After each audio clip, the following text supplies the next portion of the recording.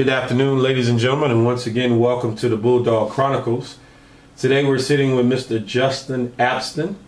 How you doing today, Justin? Doing good, sir. Justin, congratulations on order as you captured your first Southwestern Athletic Conference victory. Your win came against a young man that plays for the University of Arkansas Pine Bluff. Just talk about that experience. Well, to talk about that experience, let's see. Well, the opponent I played, it was good. It was good, and a lot of opponents I played, they're really good as well. And for this to have been my first legit match that I've won, it was deeply overwhelming. You know, it was to the point where I couldn't even express myself really when I won. You know, I was happy, but at the same time I couldn't believe it. Like, hey, did I really just win this? You know, it went good and everything. Hard match. We both played hard, gave it all. Fell a couple of times. It got real intense, even aggravating at some points. But yeah. Basically, you know, good sportsmanship. You know, we shook hands in the end. We was able to, how you say, become some sort of like friends at the end. When normally be like a grudge match when you play tennis against other opponents.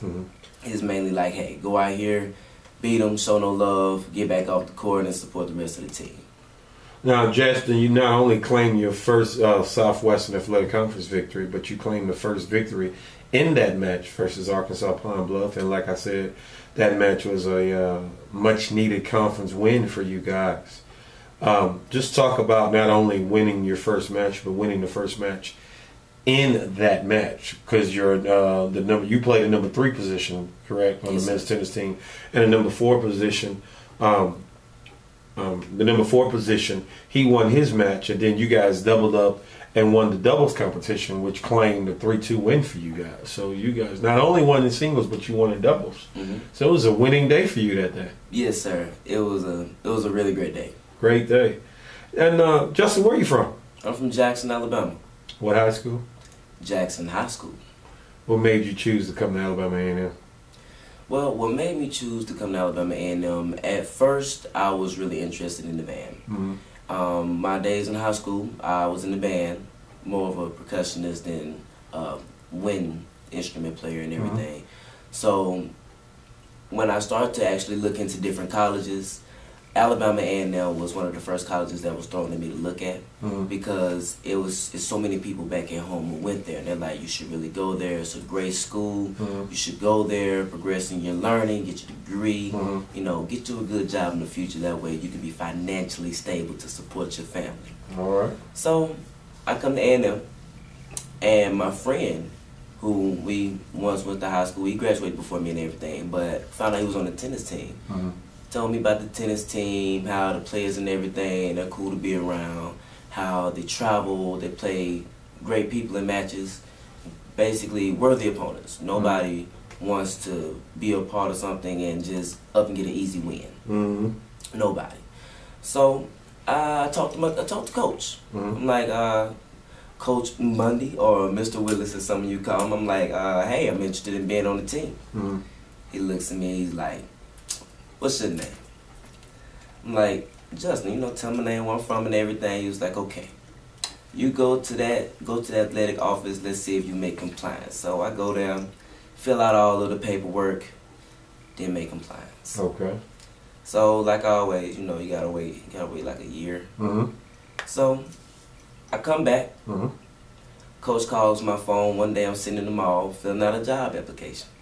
He says, hey, Justin, still want to play tennis, man?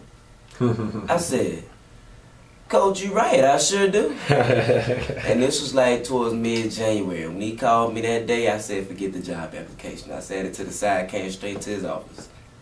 Finished filling out the paperwork, and boom, here I am. History was made from there. History was made from there. You mentioned some of the top-level competition you guys have played. You guys have played top 25 teams. You guys have played the University of Alabama, University of Auburn, Troy University, Western Kentucky University. How was it when you stepped on that court and seeing these top 25 type team, caliber teams? Well, it was a bit intimidating. Because me personally, I'm an Alabama fan. Mm-hmm. Who would have known me going to school at a HBCU would have actually played one of those top colleges? Mm-hmm. Auburn, not too much of an Auburn fan, but I have a cousin who plays for their team, Sammy Coates. Okay.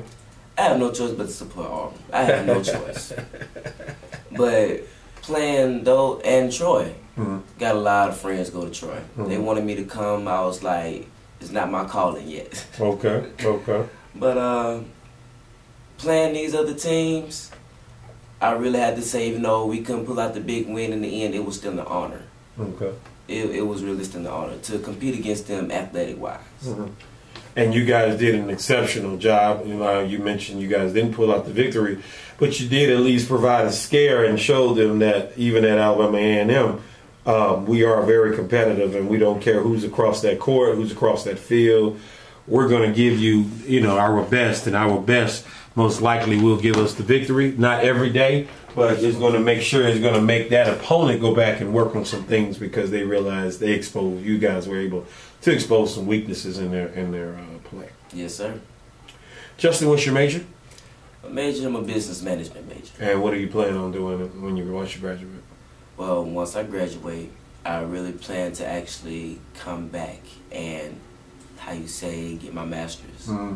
You know, because usually once you graduate and get a degree, you don't technically just graduate and boom, you have the job of your dreams. You still have to work hard, you know. People have to notice you for your skills that you're good at, or if they can't do that, do something about it yourself. Mm-hmm. Start your own business or something, because, you know, you're not gonna start off with something like a $1 million corporation or something like that. You gotta start off small, think big, dream big. Hey, you'll have something big one day.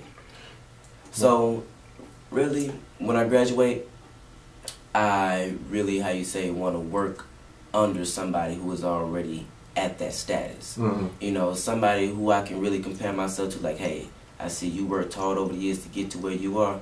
I want to be in your shoes one day. Mm-hmm. I've done this, I'm experiencing this, and I have these skills. Mm-hmm. Can you work with me? Mentor me. That way, you know, when I learn more from him or her, whoever it is, I'll be able to break off and start something myself even better. Justin, this has been an exceptional interview. I really enjoyed it.